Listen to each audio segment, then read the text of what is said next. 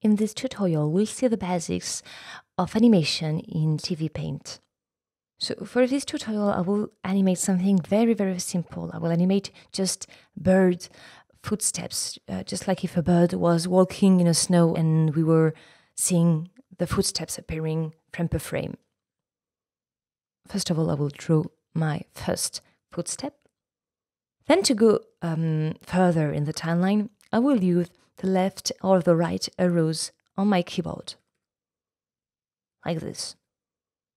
I can also scrub by moving the cursor on the dark gray area just here at the top, like this. So now let's continue. I will draw my second footsteps. And so you'll notice when I'm drawing, a new drawing appears automatically in the timeline. And so I can continue the process on other images.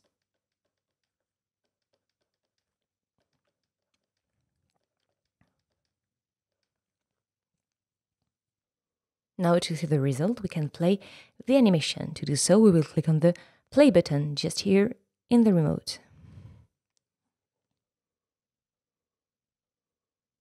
Here the animation is read very fastly. If the animation needs to be slower, we will click here on the frame rate menu just here. So for example, if I use the value 10, I will read 10 frames per second, and then the animation will be slower. At the contrary, if I use a higher frame rate, like 50 images per second, then it will be very fast. I don't advise you to always changing the frame rate just here. Actually, you can use it just for tests, for example, to say, what is the result if I lower or increase the frame rate? But don't work with a frame rate always changed. When you change the frame rate, it appears in red, because it's not the original project's frame rate. To find back the project frame rate, we will click again on this menu and we will use project. And then we see the project frame rate is 24 frames per second. So there is another way to slower your animation. To do so, we will increase the duration of each images, but not images. Actually, let's talk a little bit about vocabulary. In TVPaint, images are the images within the timeline. So image 12, 14, 16, 18. It's not, we won't use the term of images to talk about the drawings. And we won't use the term drawings as well. We will use the term instances. Instances are those drawings. All those drawings can be composed of exposure cells. Exposure cells are a repetition of the first image, the first drawing available in an instance. So just to explain you, I will increase the duration of these instances. To do so, we'll click on the little square at the right bottom, just here.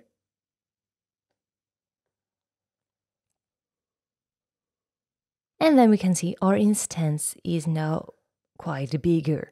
We have the head, so the first drawing, and then we have the exposure cells like this. For people who already worked in traditional animation on paper, actually this timeline looks a lot like an exposure sheet, a Nick sheet. So I can repeat the process like this, always by holding the right bottom corner square just here. Little square is called the tail.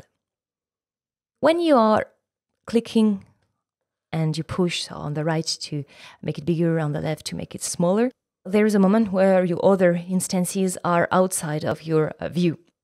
To decrease the view of the timeline, you can click on this little button just here. You hold the click and you go on the left to make it smaller and on the right to make it bigger. So now I have changed some duration for some instances. I can play and see the result.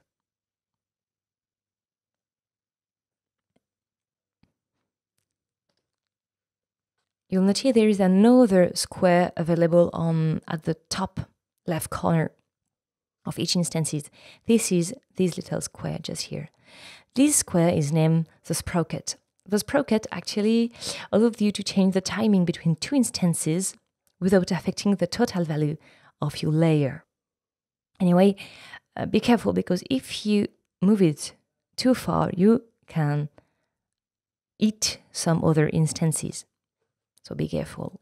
In this exercise, actually, we have always added new images, and you always have new drawings within a previous drawing. There's no new drawing on each image. It's always the same drawing with an additional element. Actually, there is a guilty guy, and the guilty guy is the post behavior, just here. The post behavior is an element that defines the way your layer will behave when it's over. I will explain it in another tutorial. At the moment, I will just change the post behavior. To do so, I will click on this icon just here, and I will use Known. And so you'll notice that the animation, the drawings available, the footsteps available, disappeared.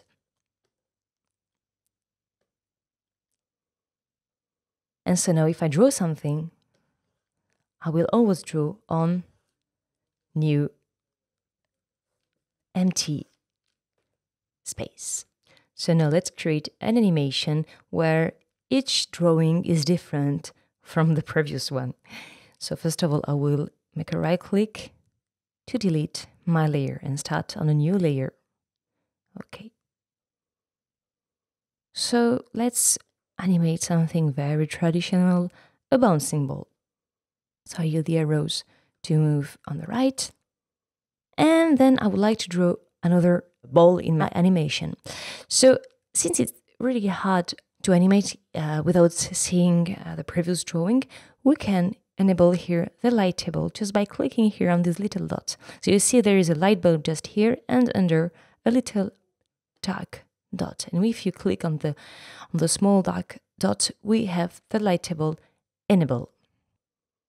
And so we can continue to animate this bouncing ball.